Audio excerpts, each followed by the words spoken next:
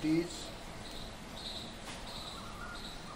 For example scalar quantity जिसमें केवल magnitude होता है, scalar quantity only for magnitude, and vector quantity magnitude and direction, यानी magnitude के साथ उसमें डायरेक्शन दिशा भी होती। फॉर एग्जांपल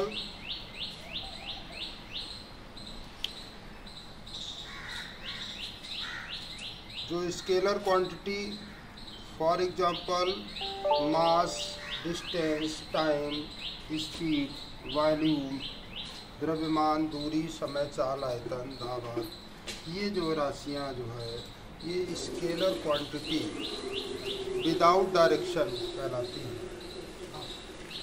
और इसी तरह वेक्टर जैसे डिस्प्लेसमेंट, वेलोसिटी और मोमेंटम एंड एक्सीलरेशन, तो उसको जो है वेक्टर क्वांटिटी कहते हैं।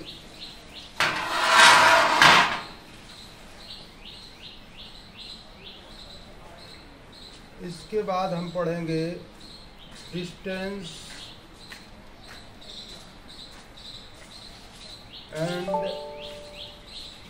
डिस्प्लेसमेंट।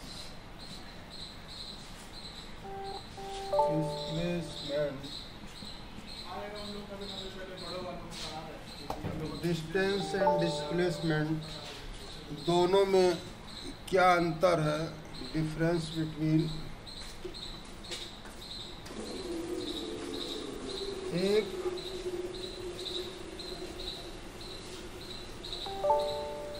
ट्रायंगल लेते हैं,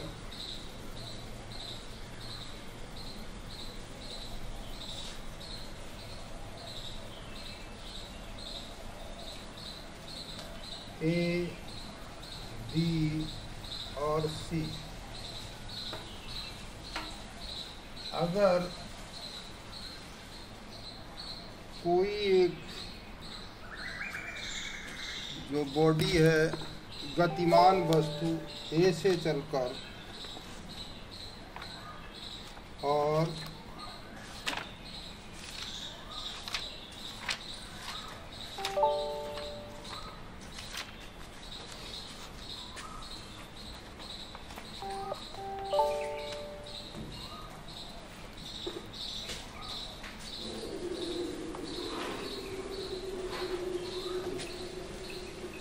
ए टू बी,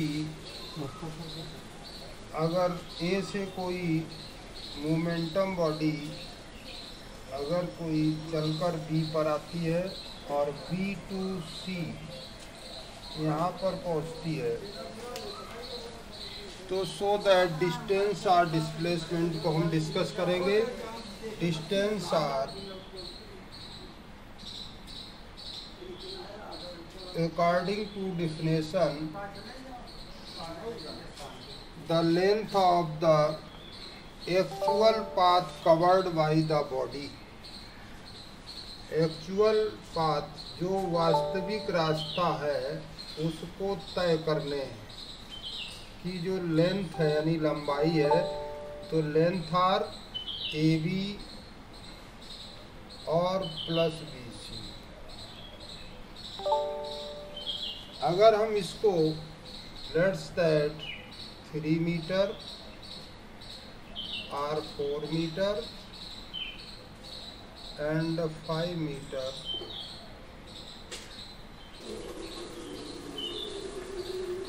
तो इसमें हमारी distance R A B plus B C equal 3 + 4 equal 7 metre. ये कहलाएगी कि ये distance covered the length of the actual path covered by body at time interval is called distance, यानी तय किए गए पथ की लंबाई ये हमारे दूरी कहलाती है। अब डिस्प्लेसमेंट देखेंगे।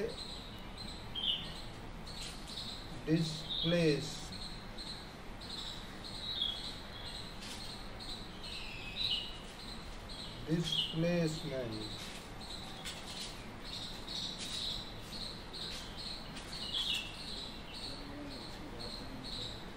डिस्प्लेसमेंट की डेफिनेशन है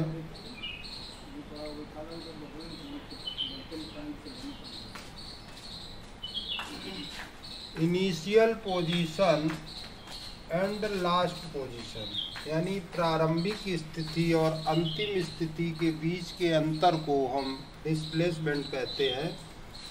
तो जब प्रारंभिक स्थिति means A and last position, initial position R A and last position R C, so that difference between are 5 metre, यानी ए सी कहलाएगी initial and equal 5 metre.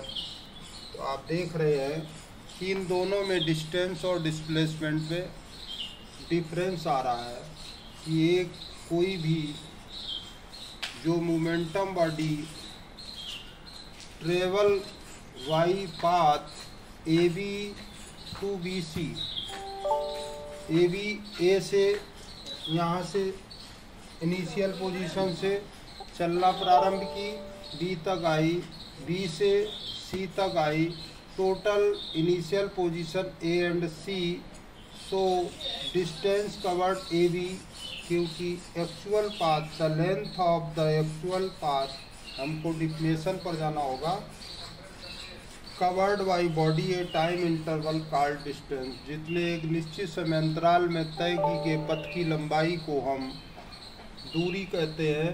So that A B plus B C R 3 + 4 = 7 metre and displacement are initial position and last position, प्रारंभिक और अंतिम स्थिति बीच के अंतर को हम विस्थापन कहते हैं। तो ये हमारा 5 मीटर है।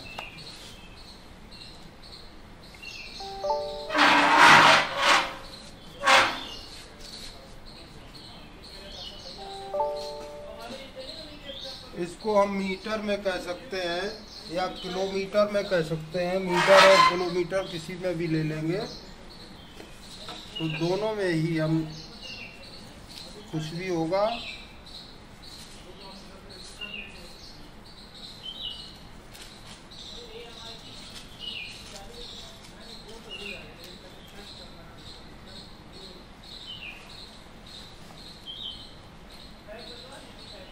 Some difference between distance and displacement.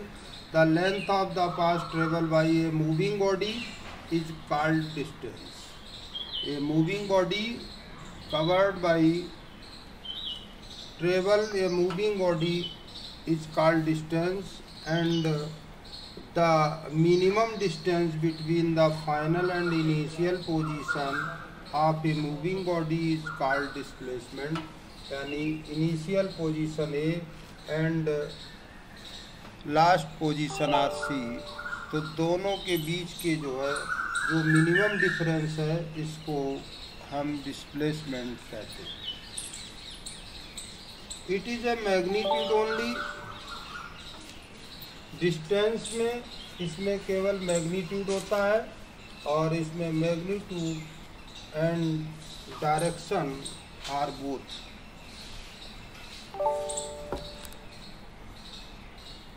Is a scalar quantity, ये एक